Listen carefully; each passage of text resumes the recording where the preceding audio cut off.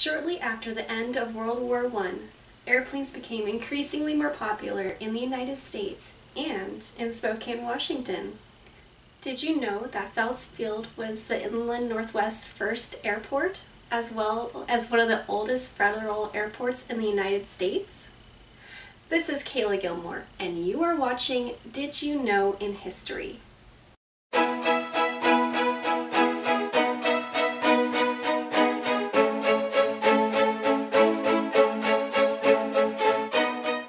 In 1919, Earl Hosington Field, which is Phelps Field today, was leased to the Northwest Aircraft Company, which eventually became the hub for commercial flights in the region. Shortly after the airport was built, pilots began giving passenger flights to Lewiston, Idaho, and Seattle and Tacoma, Washington. Phelps Field became the destination not only for commercial flights, but became the region's first Air National Guard unit when the Guard set up their own airstrip in 1924. Then, in 1926, the airport gained even more success when an air mail service made their own addition to the growing airport. Earl Hosington Field changed its name to Phelps Field in 1927 after Lieutenant James Buell Fields, who was a World War I pilot and a Spokane local, who died in a plane crash when his plane fell from the sky. Spokane's own Phelps Field became the finishing line for the National Air Derby in 1927. The race involved pilots flying from New York to Spokane in 24 hours or less. Almost 100,000 people showed up to witness the winners of the Derby, as well as partake in a number of activities that lasted for days. Some of the entertainments included air acrobatics, parachute drops, and speed races. Only 16 of the original 24 pilots completed the Derby.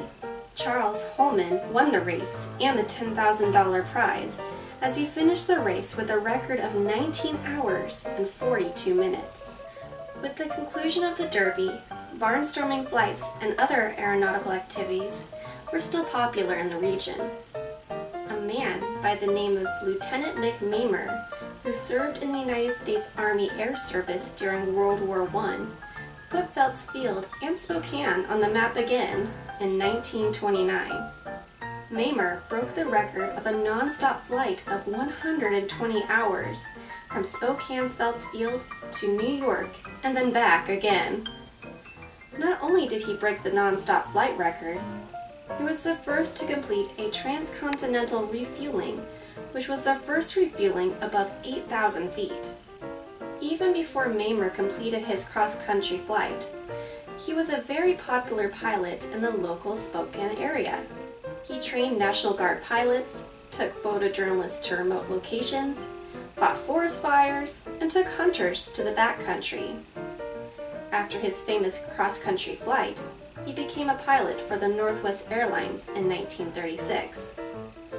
Mamer kept flying until his death in 1939, when his Lockheed Super Electra broke apart and went down over Montana, with himself, his co-pilot, and 8 passengers aboard. In recognition of all of Mamer's accomplishments in his life, Phelps Field built a Nick Mamer memorial clock, which you can still see today. When the United States joined in World War II in the 1940s, Phelps Field's runways were deemed too small for the new military aircraft and commercial planes that arrived in Spokane. This caused the creation of the new Spokane International Airport at Geiger Field, which is just west of Spokane. Even though Phelps Field lost most of its traffic, the small airport is still used by hobby pilots, experimental aircraft, and even flight schools.